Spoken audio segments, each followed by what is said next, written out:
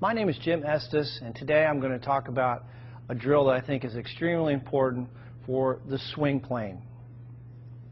So what I want you to do is, and this, by the way, is going to give you an instant understanding of exactly the feeling you want to have in the golf swing. Take a club.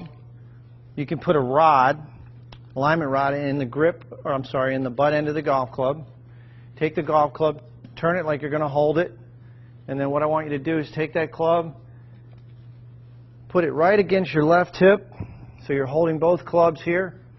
Now you've got an alignment rod on the ground and a golf ball, and what I want you to do, getting into your good posture position, your weight over the arches, feel balanced.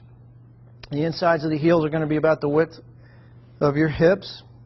Take a swing back, slow motion, and trace with that alignment rod the target line all the way up. The shaft should be parallel to your target line at the top, and then slowly coming down, trace the line.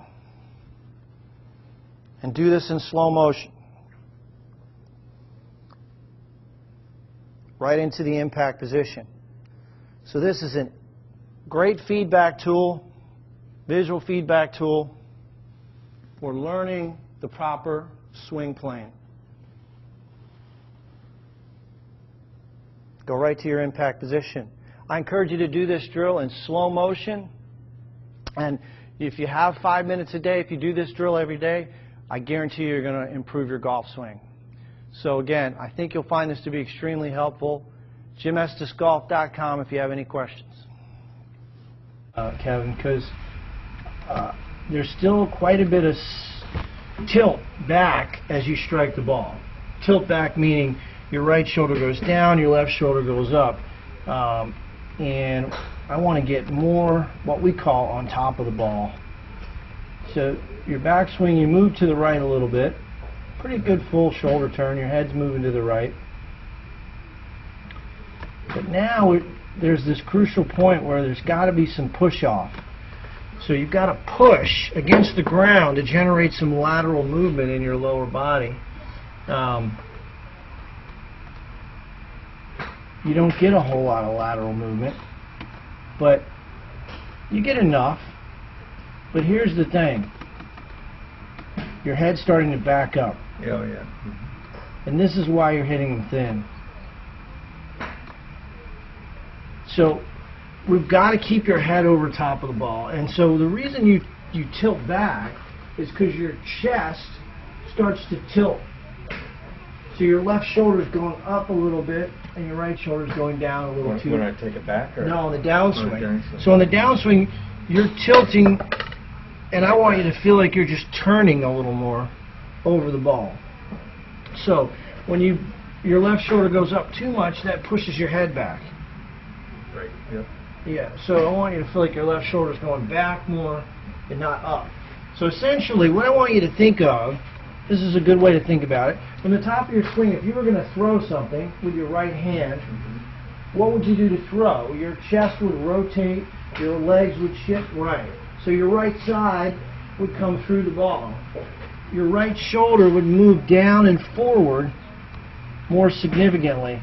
And so look where your right shoulder is here. It's way back behind the ball.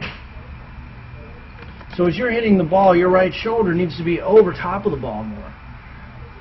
And so the way to get there is you got to feel like you're unwinding, but you're also moving that right shoulder toward the target.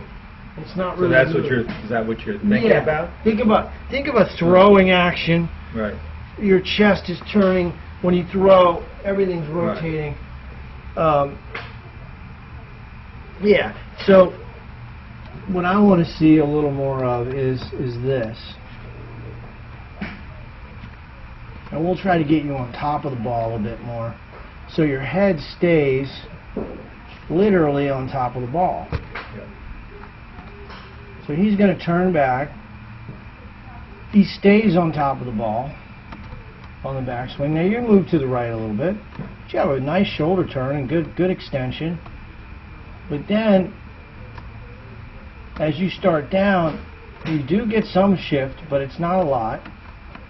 And your upper body starts to lean back and tilt back. Whereas he's going to get some lateral movement with his pelvis, and he's staying over the ball.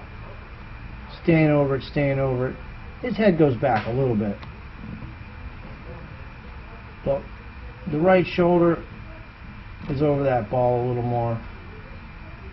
And that's really what I want to do, is I want to get you to stay over the ball by getting your shoulders to rotate and tilt less. And that'll get rid of the thin shot. So by the end of today, my goal is to keep your head inside that circle. Now with the driver, you can get away with a little bit of tilt back. In fact, there's a lot of guys that do that with the driver. But I don't want you to do that with your iron shots. So it looks like I'm on the right plane here. I'm not standing No, up, you're not right? coming up. No, you're So you're it's not. more that I'm moving back. Yeah, you're just tilting back some. We call it hanging back, or too much side bend.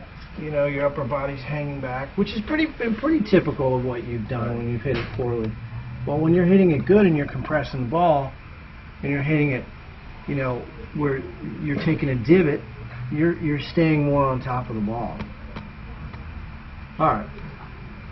So the feeling is, I want you to really feel like you're turning that right shoulder through the ball more.